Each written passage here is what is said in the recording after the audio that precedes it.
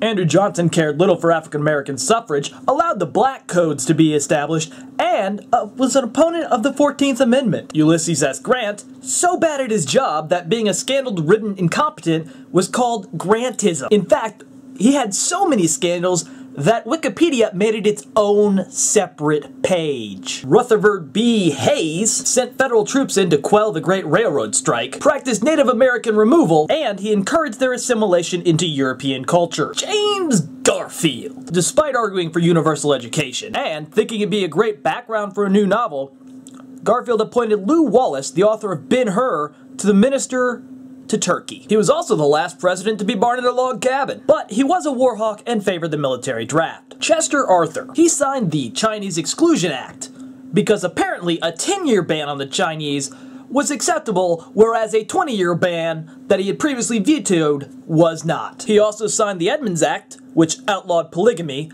because, you know, if people are different than us and have different cultural practices, they are naughty in our Christian sight and must be legislated against. And he also pushed the allotment system on Native Americans. Grover Cleveland viewed Native Americans as wards of the state and allowed white settlers to settle on their land. Benjamin Harrison, the slightly more successful Harrison. He did little to enforce the Sherman Antitrust Act. He also presided over the Battle of Massacre of Wounded Knee. He favored assimilation of Native Americans. He favored the allotment system. He also started a process to annex Hawaii into the United States. He's also the oldest president to have a voice recording. Grover Cleveland again. He used federal troops to end the Pullman strike, expanded the Monroe Doctrine, and was an out-and-out friend to big business. William McKinley was the last president to serve in the Civil War. However, he did turn the Spanish-American War into an imperial conquest. He also sought to annex Hawaii. He interfered in Chinese home rule by quelling the Boxer Rebellion, and he did little to respond to the rising tide of racial violence in the United States. Theodore Roosevelt. He was a big fan of the Spanish-American War. He threatened to use the army